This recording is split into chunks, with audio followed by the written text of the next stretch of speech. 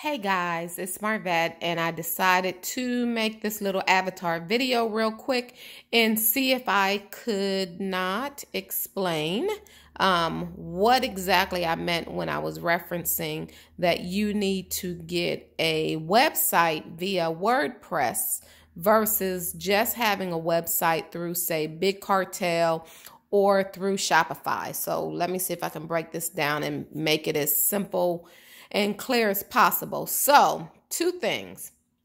One, when you get a website through Shopify, and I'm not telling you not to get a website through Shopify, because Shopify is designed specifically for you guys to have a website that has products on it so that you can list and post your products and accept payments, the whole 9 yards. And Big Cartel does basically the same thing. So just keep that in mind, that Shopify is designed for you to be able to put products on and sell your products directly on the Shopify platform.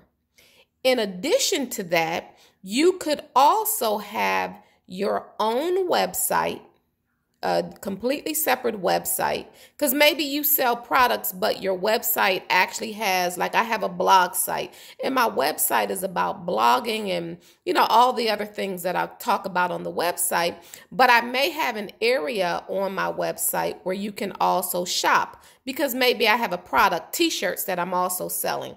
So there is an app that you would link to through your WordPress website, and you can link back to Shopify so that when someone goes to purchase an item, all of that is still linked directly back through your Shopify site. So as you guys know, you can sell your own products on Shopify and Big Cartel, or you can also link to a drop shipment company. So if you were selling t-shirts, when someone places an order, it actually goes to the vendor who prints the t-shirts, ships the t-shirts out. They process the payment.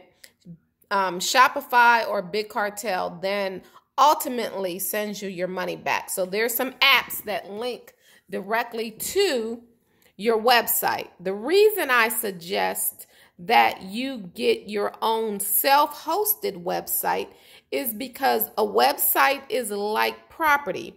It means that you own it. So if you were to go to my website, themelaningoddess.com, that website is hosted through Bluehost. So I paid a separate fee through Bluehost, and they're the back end of the site. They're where I store my files and all of my information. So if you understand that a website has to be hosted somewhere.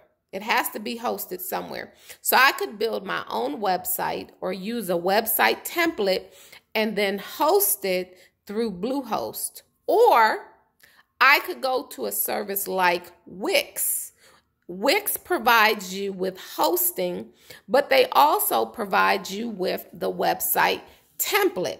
Now, the big difference is that if at the end of the day, I decide to leave Wix, I can't take that template with me. That template actually belongs to Wix. I'd have to copy all of my information and everything down off of the template.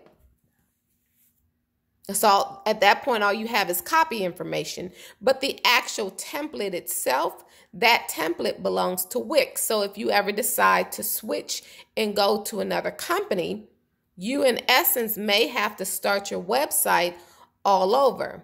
Whereas the website that I have, because I own my website and it is hosted with Bluehost, if I were to leave and go somewhere else, I could actually transfer my entire website. I could download all the files, and there's some apps that would allow me to transfer the website over to, say, SiteGround, which is another hosting company that does it deals with a lot of blogs and stuff. So keep in mind that the other aspect is that oftentimes if you are, say you have a blog website and your blog website is on wordpress.com, they have a free service and they also have a paid service. And you'll know when somebody is not self-hosted because typically you'll see a name like, janesmith.shopify.com.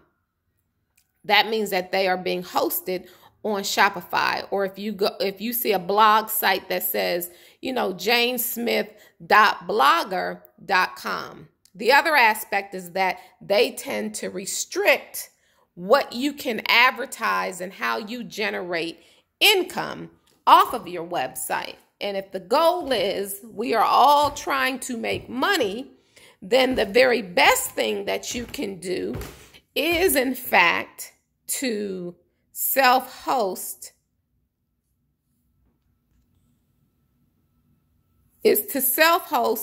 your website. So you definitely want to be self-hosted. So I hope that this explains a little bit. And if you guys still have questions, then by all means, you're welcome to hit me up and I'll see if I can't, clarify anything. So if you guys still have questions about blogging and why you should self-host, and again, I'm not telling you not to use Shopify because I use Shopify, but I am incorporating the Shopify app basically into my website. So I'll still be using Shopify, but on top of that, I will have a self-hosted website. So if I decide to go and host with someone else, I don't have to start my website all over from scratch. And that's what I'm seeing happens to a lot of people, is that they start with some of the other companies and it seems like it makes sense, but then you realize that they make their money off of, if you look at Wix runs advertisements on your site. Now you can pay the extra money and have it all removed, but of course they charge you for that. But again, if you were to leave Wix, you have to leave. You don't own that template. So it's not a template that you downloaded and paid for, and you can take that template wherever you want and host it on any website. So I hope this helps. If you guys still have questions, feel free to give me a call, 404-396-4519. Thanks.